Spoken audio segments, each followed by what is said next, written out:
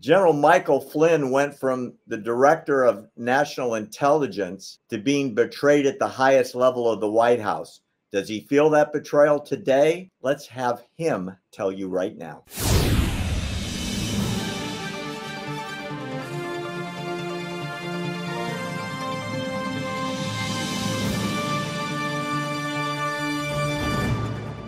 General, the theme in the movie is a patriot faces his own government as his worst enemy. It's like you expect it if you're in Iraq, but not in D.C.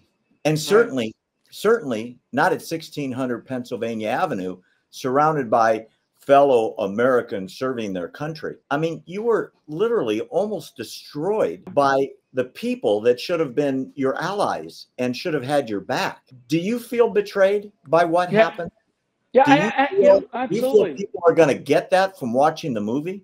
Oh yeah, I think the American people that watch it. I mean, we would do testimonials after the movie was seen by people in the audiences, and I think people actually were angry.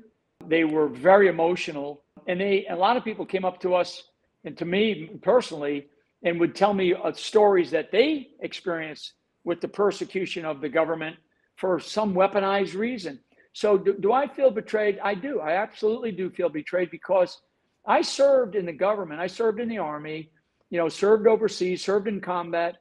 I actually served with members of the FBI overseas in the war on terror, and actually created small task forces, these intel fusion task forces, where we would bring elements of the FBI, and I'll speak directly to this. We would bring them into our sort of umbrella of this counter-terrorist organization that I was part of, and we worked very closely with them.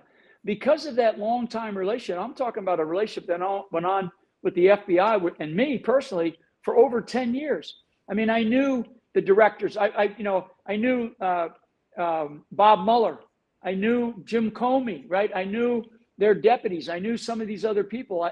What I did not realize was at the tail end of my military career, and then, of course, as I got into politics, how corrupt they were. Now, let me just give you one example. When the month before I retired in September of 2014.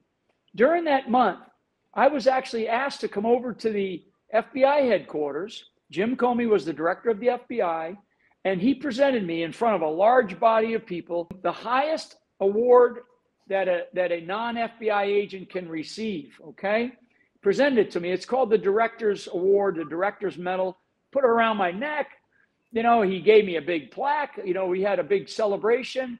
We had a reception, all for my benefit and for Jim Comey, on behalf of the entirety of the FBI, to thank me for my work at multiple levels with the FBI. And a year later, those SOBs have me under investigation in what we now know to be a very corrupt investigation. Crossfire Hurricane is what it was called. And it was all based on a lie. It was based on something that Hillary Clinton and her campaign created. So I absolutely feel betrayed, but I'm not one to be vindictive. I don't, like I said earlier, that I didn't fight our enemies overseas because I hated our enemies. I fought because I love my country. So I don't hate people. I don't live with hate. Otherwise, I couldn't live with myself. But what I am is I'm one to look for accountability. And now is the time. So it's not about, the feeling of betrayal. It's also, okay, wait a second, folks.